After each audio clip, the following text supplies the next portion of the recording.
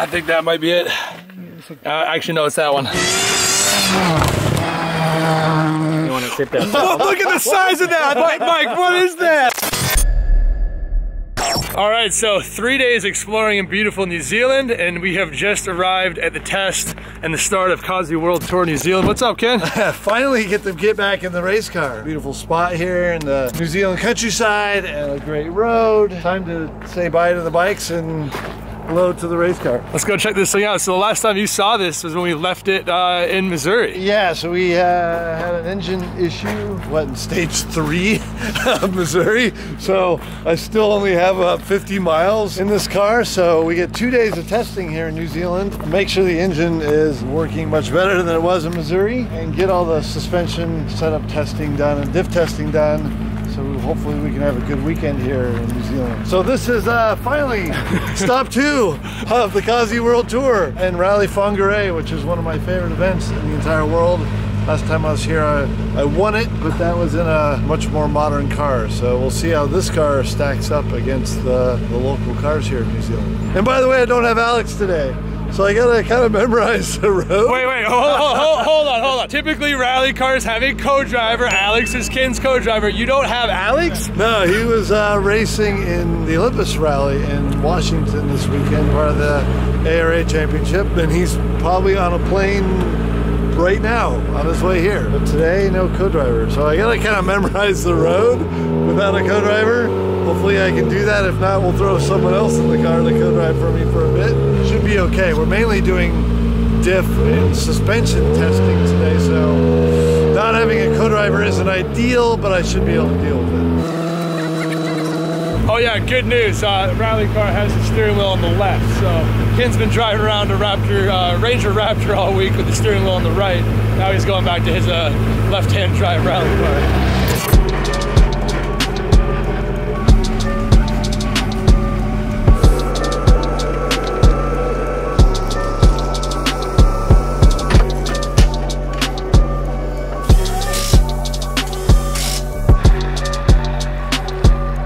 All right, Ken's getting ready to go test. Let's hopefully not walking on him changing. What's up, boss? So I was going through my bag and I totally forgot about this. Kai from Rocket Bunny, when I was at the Tokyo Auto Salon, gave me this. It's a good luck charm. And there's some instructions here we'll go through in a second, but that's what it looks like. So I have to put this in the car today. Super rad. It's like a Japanese good luck charm. With that came these instructions. This looks very official, Ken. Very like handwritten. It says, item name amulet. Amulet is a thing that a spirit of the whole world lived. Since ancient times in Japan, there is a legend that you can keep happiness by protecting peace of mind and safety of yourself with an amulet. Please use for the improvement of the quality of your life by all means. Awesome. Attached to the mirror. Don't have a mirror in the car. Do not forcibly pull it. It's not food or drink. So don't eat it. I'm going to try not to eat it.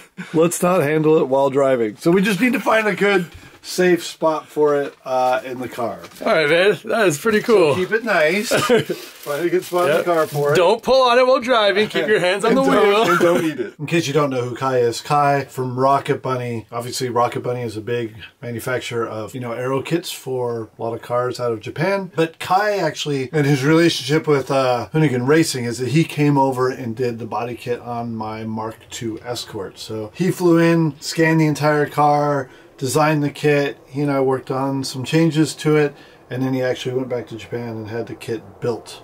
So super rad. So I really like Kai. Thank you, Kai. Awesome. All right, I'll let you get dressed while you're at it there. Okay, thank you. Thanks to Kai, we have your good luck charm right here. This is as close to a rearview mirror as I could get, and I figured you being a guy that's going to be racing might not want to have it hanging in your vision. So there it is. Thanks again, Kai. Looking good, man.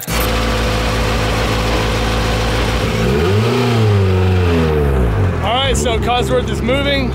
We're going back to engine mapping with Julian to start out our very first gravel test of this car in New Zealand.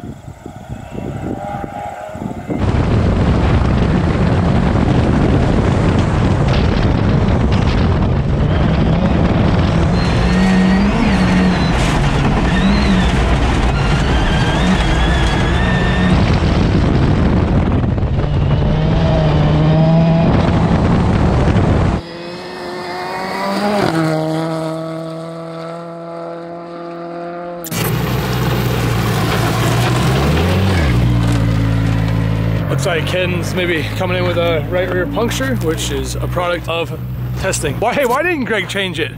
Derek, what are you paying him for? He's got the money in the car. Alex, Greg did not do your job apparently. You have to ask about that. Greggy, of all people, why didn't you hop on and change that tire, mate? Oh, we got all you guys to change that tire. Just drive it back.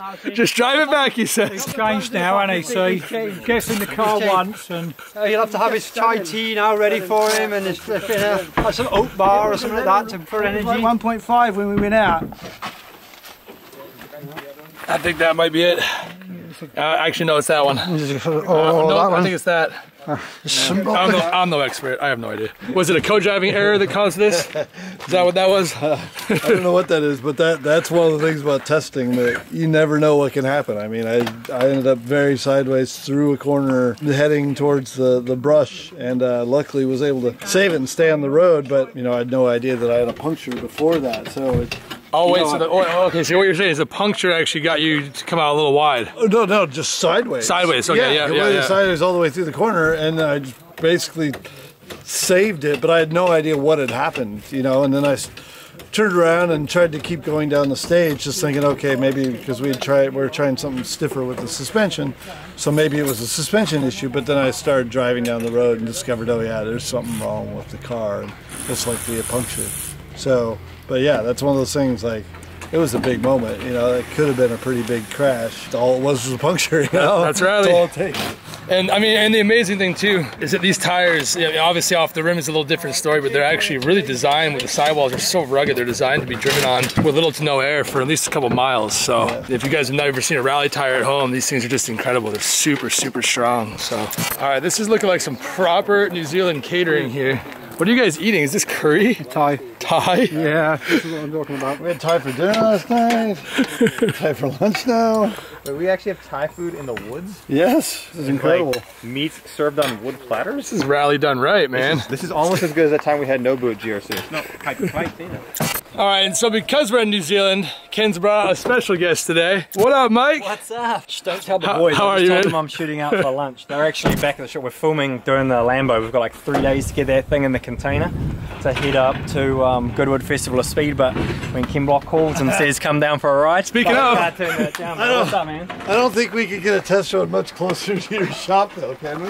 Yeah, it's like 20 minutes, 15, 20 minutes down the road and we're freaking That's here. amazing. He's got all those tracks right at his shop, which I'm very jealous of because we have nothing like that. And you have roads like this in your backyard. Dude, these roads are actually, when I away. was a teenager, we used to actually break into these roads and Yeah. we would come in. This is where we learned our skills, man, like here in Woodhull Forest, but we weren't hurting anyone except ourselves. oh, look at the size of that! I thought nothing could kill you here. Dude, no. Mike, what is that, man? No, seriously, there's nothing here. With kids, you can send them off into the bush. The worst they'll get is like a mosquito bite or a honeybee. All right, so we got Mike getting suited up, getting ready to hop in the Cosworth to go for a ride with Ken for the first time. Freaking Are you ready? But wait, I'm hopping on the right and there's no freaking steering wheel.